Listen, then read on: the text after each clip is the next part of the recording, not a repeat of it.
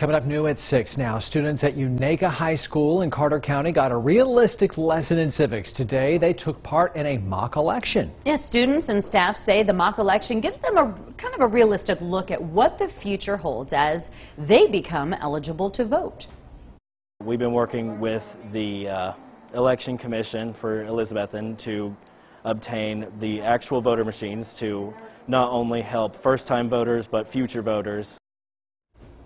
In all, more than 100 votes were cast in the mock election today, and we have a winner from the mock election at Unaka. Donald Trump won the presidential race, 86 votes. Joe Biden got 22 votes.